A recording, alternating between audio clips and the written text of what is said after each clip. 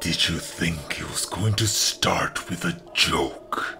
Do you really think a man like me deserves to be ridiculed in the beginning of a story?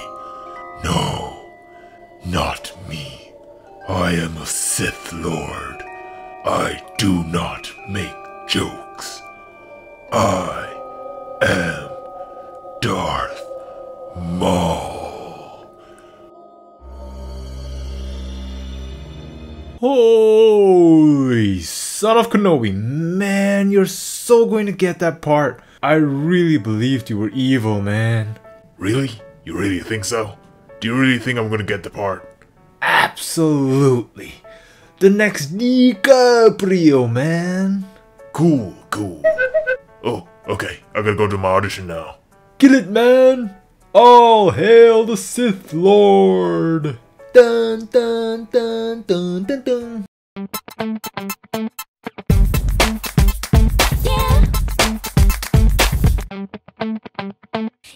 Hello and welcome back to another review on the KenOhwee channel. Today I'll be talking about one of my favorite figure lines, the movie Realization line, and this episode will be featuring Darth Maul.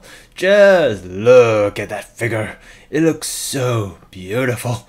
Hope the figure looks this good as well. I've collected a few of these figures and I actually recorded a review of those figures, but it was in the old format and that was during the time I changed my review format, so unfortunately I had to ditch those reviews. I might do one in the near future, but for today he's the main star, so let's start with the box. These figures just look so good that they become poster boys themselves. Each has their own title. This man is known as Sohei Darth Maul. Sohei meaning warrior monk? Huh, no kidding. One side you got his close-up face and the other more mention of his title, and at the back featuring his molding, option parts, his movability, and of course, his two-face. So let's take a closer look and see if it's all that scary. God damn. Literally this is a goddamned face. The lame puns. Drum please. Thank you. This is why I love this line so much. Just look at the amount of detail on that face alone. This is the face that haunts you in your nightmares at night, or turns you on, depending on what kind of person you are. The sculpt and paint application everywhere else is fantastic.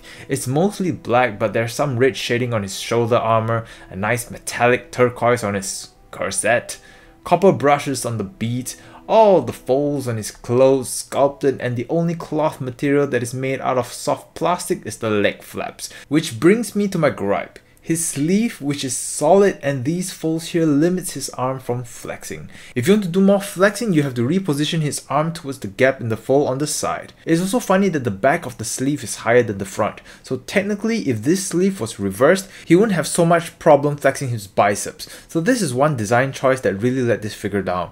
Another thing I also want to point out, which isn't much of a gripe, is that if you push those flaps away, it reveals this weird looking hip. So make sure when you take a picture, these flaps hide those imperfections. Overall, one major arm flaw on a beautiful looking figure. As for his Jedi moves, head and neck is connected on a ball joint, so altogether he can look left and right, look up really high and look down, side to side. Shoulder arm is on a ball packed hinge, so move up and down and also around. Arm 360 but requires some repositioning. Move outward, bicep swivel. He has a double jointed elbow, but as mentioned earlier, have to work around the sleeve for more range. His elbow can be swiveled around. Forearm rotation, wrist 360 and up and down.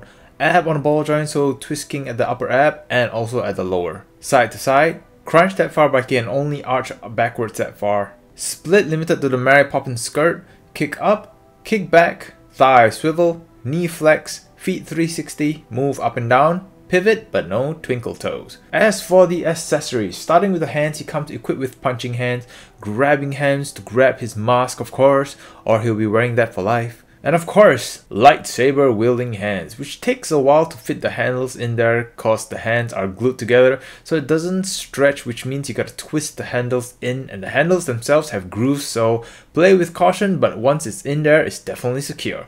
As for the weapons themselves, beautifully sculpted and painted. Grooves along the handles, buttons sculpted silver, gold and black for highlights, and of course the translucent red to represent the blade, and of course the blades can be removed. And you can combine them by using this pack, which is used to connect them from both ends. This pack can be removed if you don't want it to stick out when you have both sabers attached, so keep an eye out, because if you lose this, then the saber will forever remain unattached.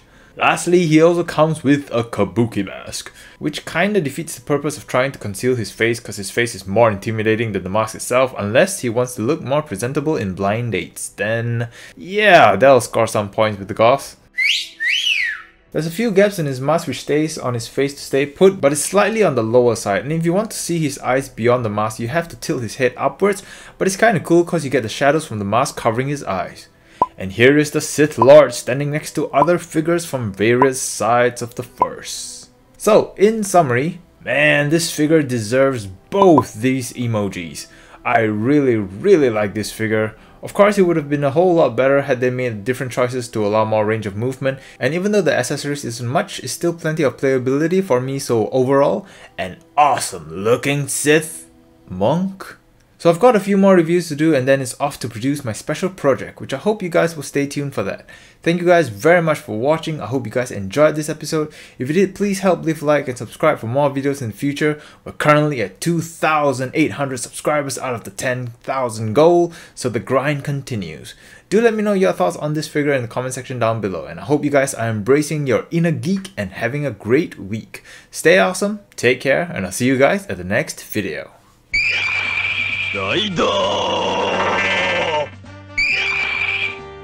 Click here for video 1. Click here for video 2. Click here to subscribe. Click it. Thank you for watching. Arigato. Thank you.